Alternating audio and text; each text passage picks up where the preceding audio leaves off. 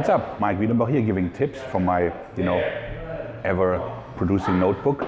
Question I got is, there was a new client coming in. He said, "Oh, what should I do for warm-up?"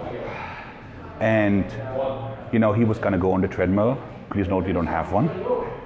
And it struck me that the term warm-up and the way warming up is done for workouts is actually completely backwards.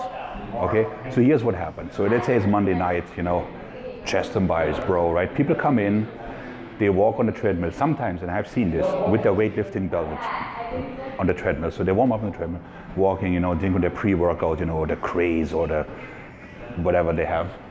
Then they go to the bench, chat a little bit, leisurely stretch the pecs, then they start benching, right? So this type of warm-up basically says, I would love to get injured and I would really like to underperform today. That's what you're getting. So let's cover the cardio part first. So it's 6 p.m. You have been up since 6 a.m. If you're not warm by now, you're dead, right? I mean, it's very simple, right? So there's no need to warm up per se. Now, if you train first thing in the morning, as I do, I live about 6 blocks from my gym, so I kind of walk over. That usually does it, okay? But if you're very early, then I can see the point, but otherwise there's no need. Then the warm-up, what the goal should be is to get you ready for what you want to do, right? So let's say it's chest, okay? So you come in, and the first thing is you foam roll the trigger points, which are usually here in the front delt and there, so that you have the range of motion. Then you create length in your muscle, which you do by working the opposite. So you would do a couple light sets of maybe riddled flies or rows, so now your pecs are long, and ready to work. And then you would go to, let's say, the cable fly, do a couple sets of field flies, and then you start the heavy work, okay? So what about stretching? That's a good question. So there are 3 kinds of stretches, right? There's static, which is what you see people do, like before a game or whatever.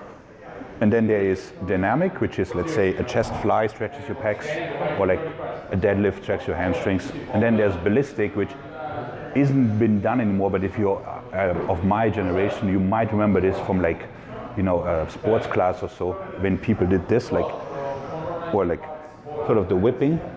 That should be illegal. That is so dangerous, okay? So ballistic stretching will absolutely rupture your joints and tendons. Don't do that. Static stretching may or may not have a place in terms of recovery after the workout, so under the shower. It should not be done before the workout because it weakens your muscles, but it's to the tune of 30%. And dynamic stretching is what happens anyways if you train properly, so you don't have to worry about that, okay? So that's kind of where stretching falls in. So to summarize, warming up should be called getting ready. So you think of your target muscle, you roll out the trigger points that could be in the way of performing properly. Then you create length in the target muscle by training the antagonist. So let's say you want to do hamstrings, you do some leg extension, then the hamstrings are long and you can actually train them. And then you do a couple light field things, and then you go into the actual heavy work, okay? Walking on the treadmill and static stretching is basically asking for a disaster. Don't be that guy. Maik out.